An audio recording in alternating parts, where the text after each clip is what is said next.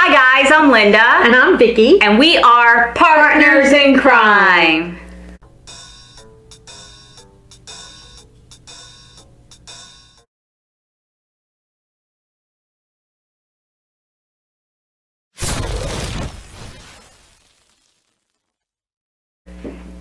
Today we have our wine segment, and I did pick up a Dark Horse Pinot Grigio.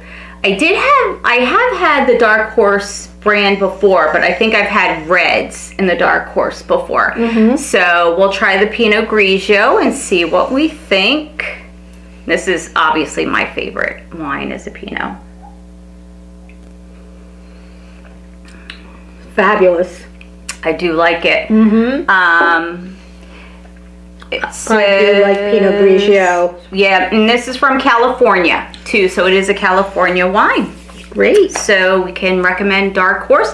Like I said, I believe I did have the red, and that I liked as well. This one has notes of stone fruit and balanced crisp finish. So I don't know what stone fruit is. I don't know what stone fruit is either. It tastes like grapefruit to me. The Pinot Grigios in general taste like grapefruit to me. It's a mild wine, and if you're like me and you don't like very dry wine, this is a good combination of slightly sweet and some nice mellow dry notes. Yeah. So it is really, really worthwhile getting, I think. Yep. So today we're going to work on a couple of different cases. The first one was actually in our area. This was for Elisa Manderach and her daughter Devon. Lisa lost her life because this person who was a Dungeons and Dragons enthusiast, Caleb Farley, who was 21, reportedly considered her the embodiment of beauty he'd been wanting to seize. The way he met Lisa, not really met her, but the way she was brought into his store. Yeah, basically he was working for his family's children's clothing store in Collegeville, Pennsylvania. And the store is not there anymore, but I will go out there to show you, because the strip mall is still there, and I'll show you where this store was. This is the shopping center where Lisa and Devon did lose their lives. All the stores are different now, but this is the same strip mall that it had happened, and that used to be the grocery store right there.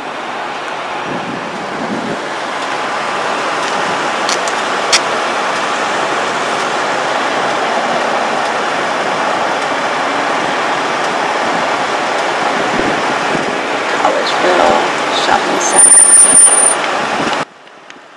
So September 12th of 1995,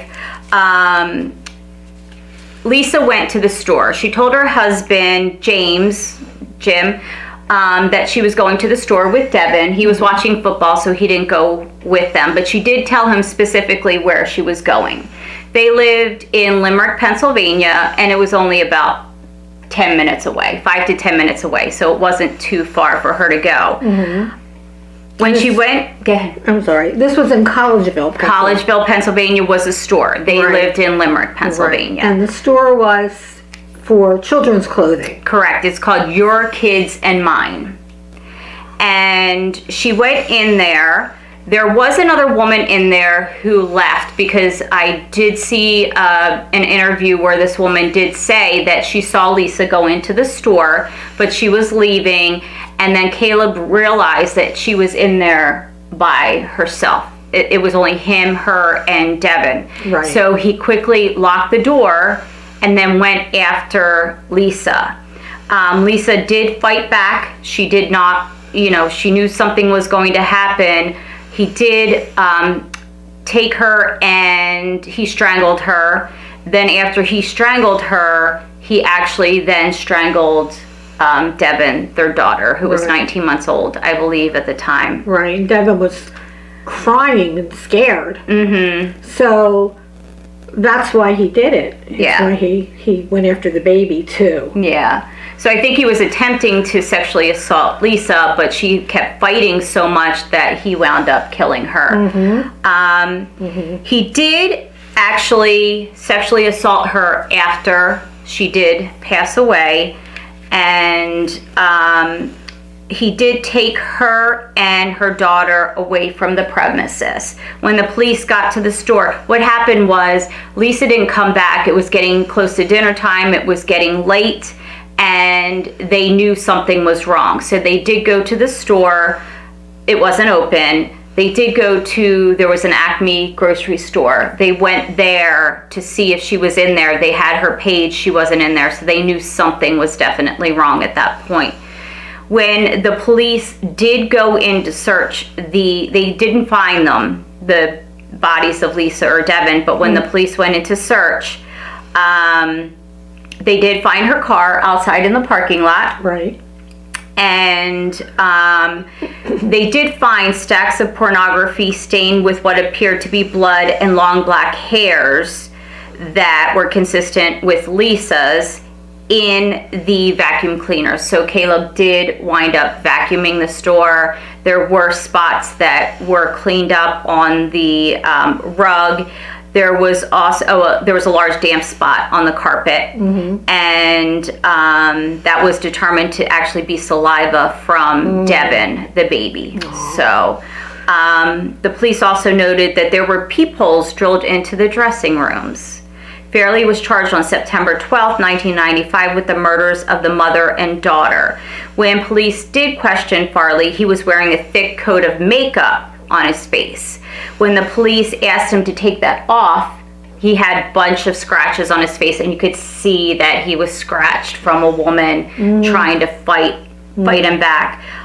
He said, though, that he received them in a mosh pit attending an Electric Hellfire Club concert.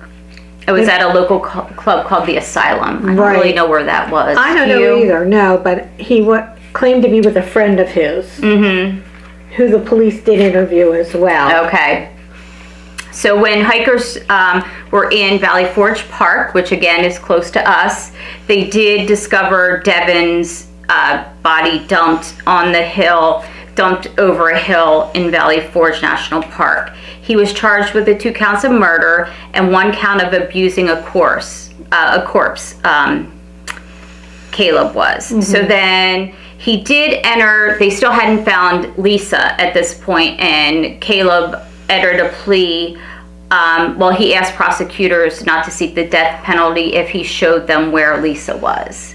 Lisa's body was found at an industrial park not too far from Valley Forge Park as well. I know that when the people found the baby in the park, they had said, at first they thought it was a doll. Yeah. You know, they didn't really think much of it until they got a better look. Right. And, can you imagine how horrifying oh my that must have gosh. been? And the whole reason that Lisa was targeted was because Caleb was so into this Dungeons and Dragons. He also had a sweatshirt of a vampire, I believe, assaulting a woman who actually looked like Lisa. So she had the physique and the dark hair, the light skin. Right. She's beautiful. Yeah.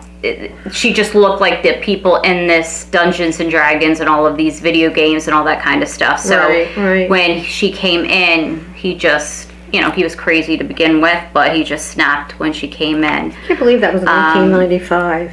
That long ago. Yeah. The residents of Limerick, Pennsylvania raised more than $250,000 over a 2-year period to create the Manderach Memorial Playground in honor of Lisa and Devon. It was dedicated on September 12, 1998, and that is such a big park in the area, and I will go out there and take video of it. Actually, I was just there last year. My niece was playing softball in one of the softball fields that are attached.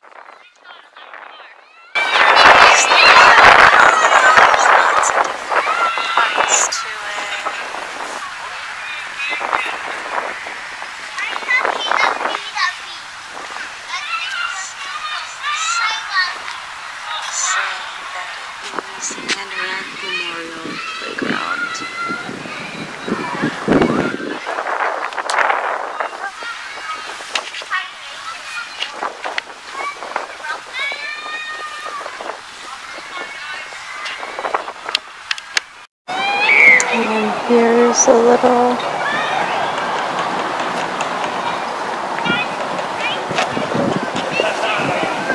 dedication to Lisa and Devon.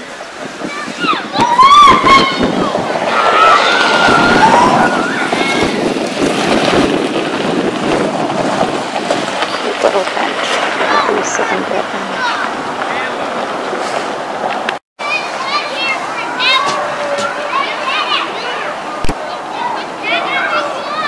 This is just about the park and who it is for.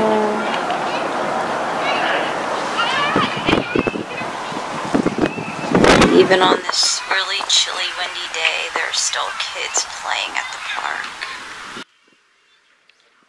That. So that is a big thing that was put in the area. Lisa was also laid to rest, as well as Devon, in a St. Patrick's Roman Catholic cemetery in Norristown, Pennsylvania, and I will also go out there and take video and find their headstones. And that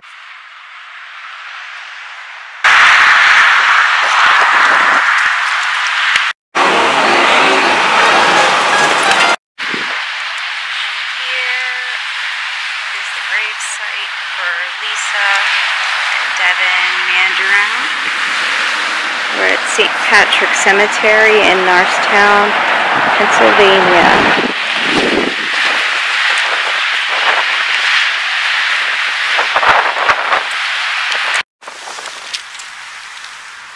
You can see there's Devon and there's Lisa.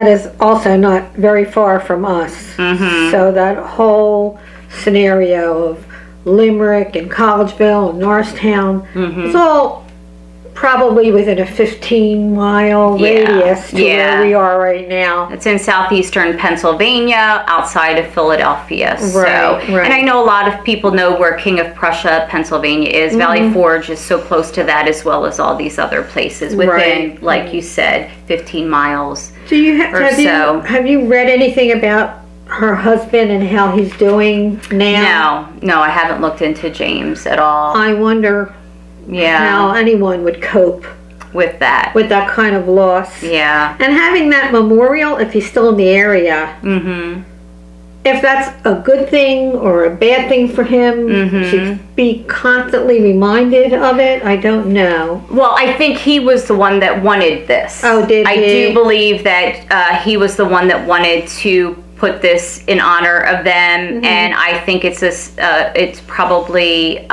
he feels a big sense of pride knowing that his community. You see kids there. It's always packed there, so it's huge.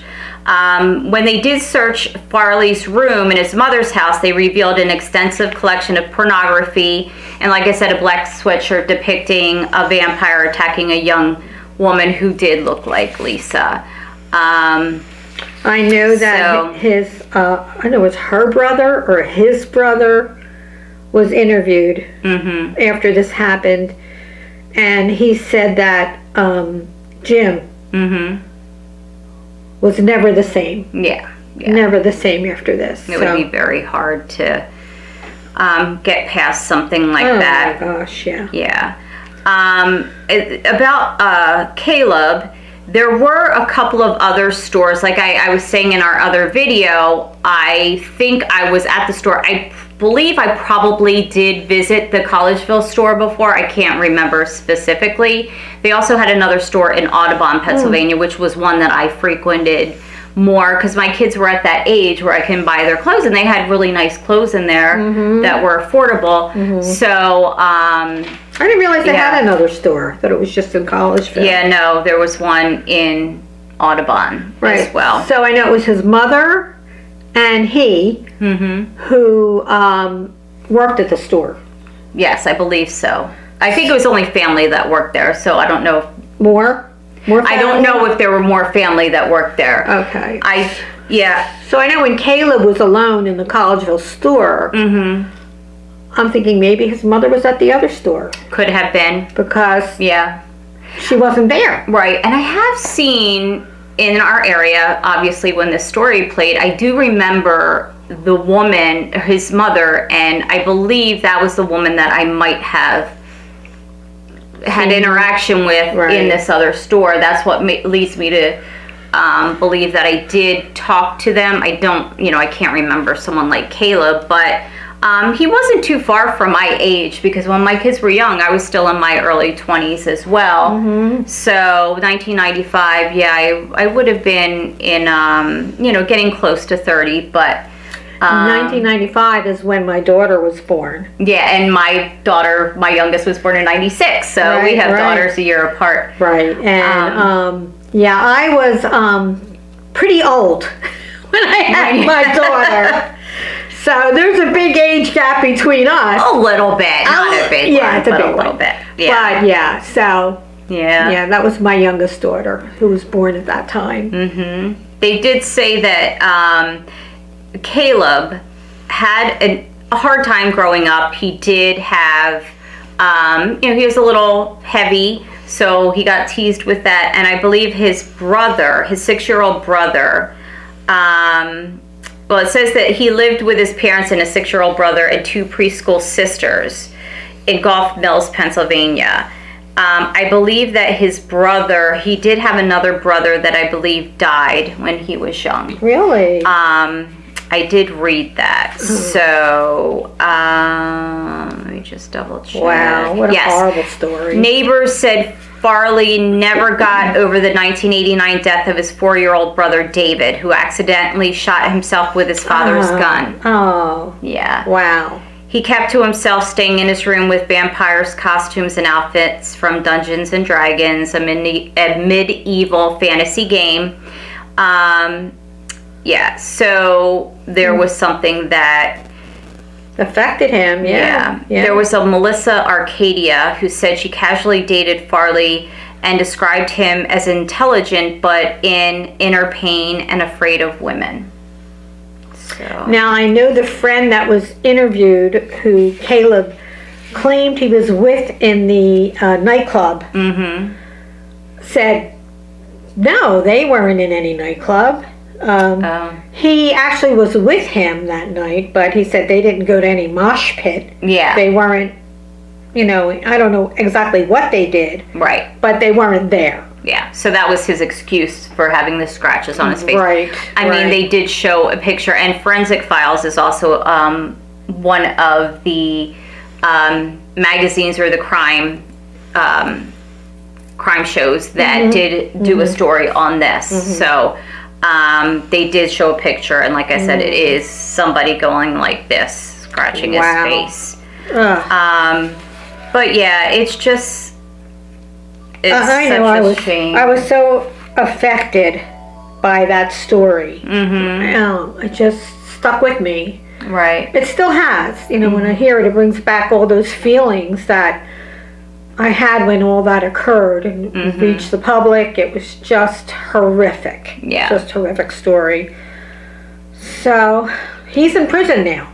Yes, he is. And I believe he was trying to, I'll have to look more into this, but I briefly touched on him trying to get out of jail, and I think like 2012, he was trying to get his sentence appealed or overturned, saying something about, he was 21 when this happened, that his mind actually, and he didn't have any lawyers doing this. He wrote all the documents to try to overturn this, and he said something about how a child's mind isn't fully developed until they're past 21 or something like that. So it was definitely a stretch. He's still there, so he's not like out of prison at this point. Did he get a life sentence, do you know? Yes, he did. He's in LaBelle, Pennsylvania. He received 2 life sentences for that. I don't know where LaBelle, Pennsylvania is, but he's in a state correctional facility there. Yep. So it's, I guess he doesn't do well with the other prisoners. I don't know. Because I've always heard. He's a child killer, yeah. Yeah, I've always heard that once you're labeled a child killer, you're in a bad way with the other prisoners. So. Yeah. Yeah. You know. I mean, karma, it comes back, because when you have people in jail for the rest of their lives, they're not too worried about what they do to someone else. Right. And what are they going to do? Give them another life sentence? Yeah. You know what I mean? Yeah. So, and if he's got 2 life sentences, I'm sure there's no possibility of parole ever. Yes. So he was 21 in 1995. I don't have a calculator, which I probably should, to try to figure out how old he would be now. It's 25 years later. So how old was he then? 21? 21, yeah. So he's probably 46. Yeah. 46 years old now. I'd like to see a picture of him now. Yeah. So, yeah. So that was something local that we actually did hear about. Like I said, we do a lot of videos on these cases that are so far away, and then it sparked my memory about this case actually in our local area, and something that we've had to, well, you know, we've been around where these things have happened, and right, heard so much about it. And there is still crime in southeastern Pennsylvania. Oh yeah. Yep. So we might come up with some other ones to present. Not that we have anything against southeastern Pennsylvania. No. But it's relatively peaceful for the most part, but you have this craziness sometimes. Right. Yeah. So, yeah. So, but that's it for Lisa. Like I said, I will put all the videos that I find on, so you could see that we are local. Now, is that going to be part 2 of the videos? Or no, I'll put the videos in this one. Yeah, while you're watching this, I'll show you the places that I'm talking about. All right. Yeah. Sounds good. All right. Well, I guess until next time. Bye.